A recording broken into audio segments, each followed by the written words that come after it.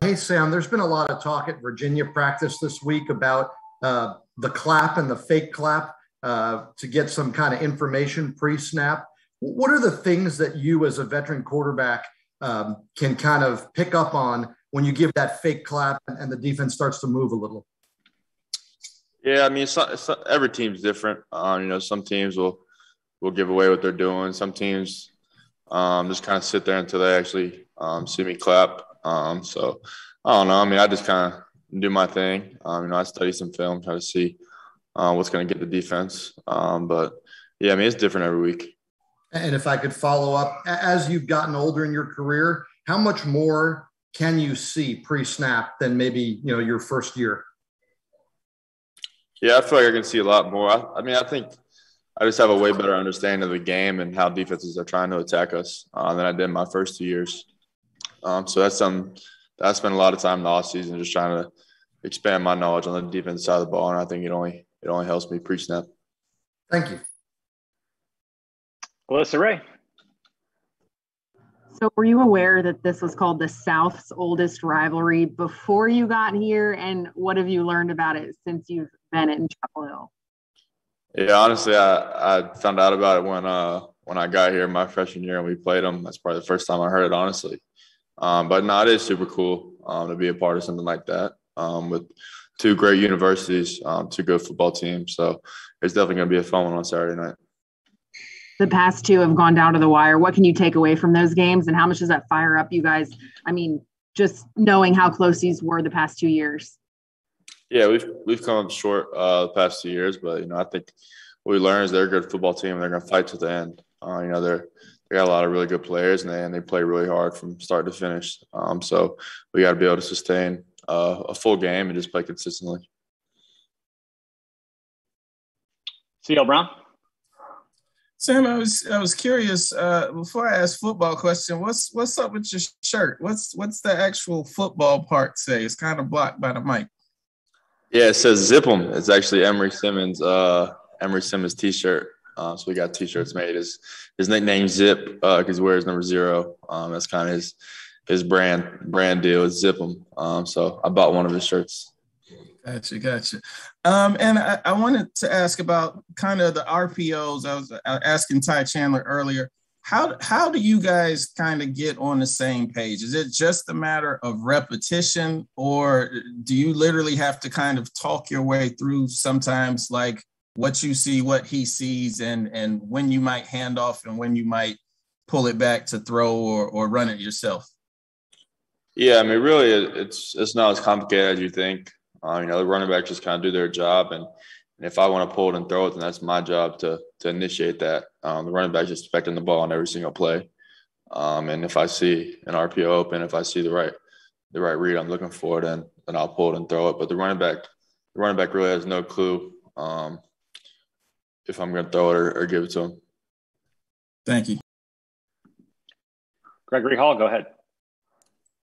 Sam, has Virginia worked out of its 3-3 scheme more this year than the past 2 years, or 3-3-5? And if so, how has that changed what they do defensively?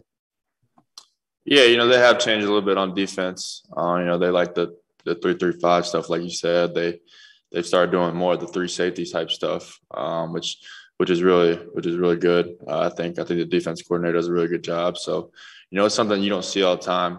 It's different. It's something that people only started doing a couple of years ago, and not many teams do it. So, I mean, we'll have a great plan. Coach Longo, he works really hard on the game plan, and we feel really confident in his plan for us. So we feel really good going into the game. Thank you. Adam Smith, go ahead. Hey, Sam, just wondering, I know you spoke last year about the process of trying to get better at sliding or learning how to slide, or because you said like in high school, you just really didn't do that. You just overpowered people. Is that something you're still trying to work on? And it seems like the coaches, is somebody in your ear more particular than others about sliding more? Do you hear about that a lot? No, I definitely hear about it. Probably every time I run the ball. Every time I come to the sideline, they're telling me to slide. But it's just something it's really not instinctive for me yet to slide. So it needs to be instinctive. I try to you try to practice it, but you can't really practice it unless you're in a game scenario. But no, I do think that's one area where I can really improve is just doing a better job protecting myself. I'm just a competitor. I like to run the ball. I don't like to slide. I feel like I have some type of a chance to get an extra yard or two. So I like to do that for my team. But, I think it is something I need to work on, doing a better job of protecting myself. After Saturday night was over and you had broke off the 62-yard run, what was the best thing you heard from like somebody that was like congratulating you or texting you or whatever? Like what was the best or most surprising thing you heard? The reaction? Honestly, I was a little disappointed at how like surprised everybody was. Everyone acted so surprised, and it was a little disappointing because, I didn't run well my first year here. I think I ran the ball pretty well last year, and I think I've shown a little bit of ability. So I was just surprised and a little disappointed of how surprised everyone was that I actually ran a touchdown over 5 yards. Thank you. All right, over to JB Ricks. Hey, what's going on, Sam? Appreciate you taking out the time. I got 2 questions for you. The first one, what are your thoughts about leading the team in rushing, win or lose? When you want to have a balanced offense, what are your thoughts about you finishing the game, leading the team in rushing? Yeah, honestly, I haven't really thought a whole lot about it. The way our offense is built is on any given night, anyone can have a big night. Especially in the running game, I could have a big night. Running back have a big night. We both could have a big night. Sometimes the running backs might not have any big night from a rushing standpoint. We'll have a big night in the passing game. So it's just the way our offense is kind of built. Is just take what the defense gives us. And we all know from like a skill position mindset on offense, it could be anybody's night. So that's just kind of our mindset on offense.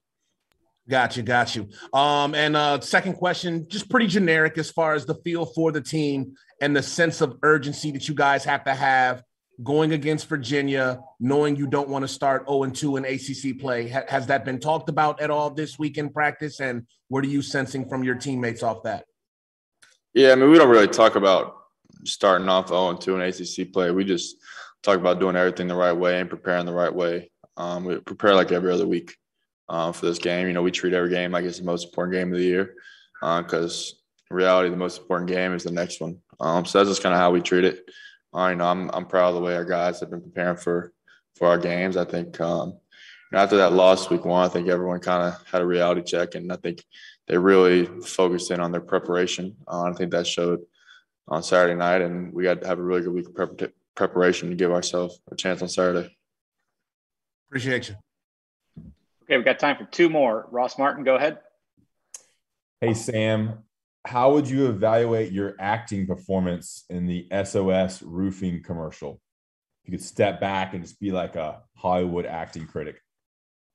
Yeah, no, I really thought the other guys did a really good job. That's not something I'm too comfortable with yet, but, we had a lot of fun with it.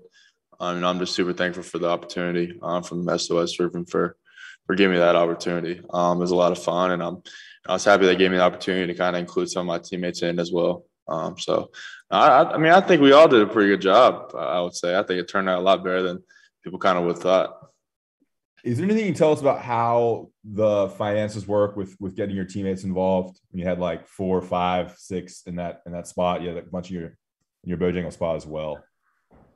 Yeah, so really it comes down to on our side, we try to encourage them to let us get as many teammates in there as possible, and then it just comes down to me taking more of a pay cut and dividing the money up more with my teammates that get involved. Okay, thanks, man. All right, we'll close out with Noah Stavrowski. Go ahead, Noah. Hey, Sam. Coach Longo mentioned the other day how you were more of a dual threat, a quarterback in high school. Are you enjoying now being able to run the ball more in the offense than you have been the first 2 years? Yeah, I do love running the ball. It's something I did a lot in high school and in middle school. I really don't think I was prepared to do it my first 2 years, especially not my first year. I just wasn't in the right shape from a physical standpoint. I feel like that's one area where I've really improved, and I just credit Coach Hess. He's done a lot of things to help me get more mobile.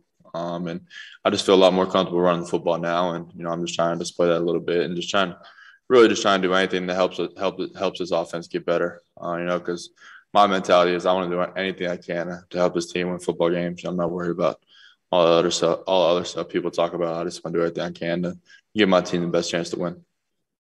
Yeah, thank you. All right, Sam. Thanks for joining us this evening. See you guys.